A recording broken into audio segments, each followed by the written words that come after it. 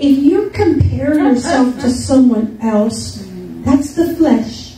And the devil loves to work in comparison. And he likes to make you feel bad about yourself. Well, you don't make as much money as she does. You don't make as much money as he does. Where do you live compared to where they live? Don't you think you ought to have to get a nicer place? You deserve better. Well, the Lord God might tell you, you do deserve better. But right now, I've got you planted here.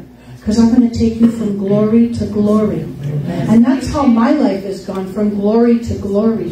And He's always increasing you. He could, at some time, even trim you back to increase you. Like if you're really extended and your house payment is like 60% of your monthly income, and you're like, I can't make, you might want to let that house go and get a smaller payment and then build from there.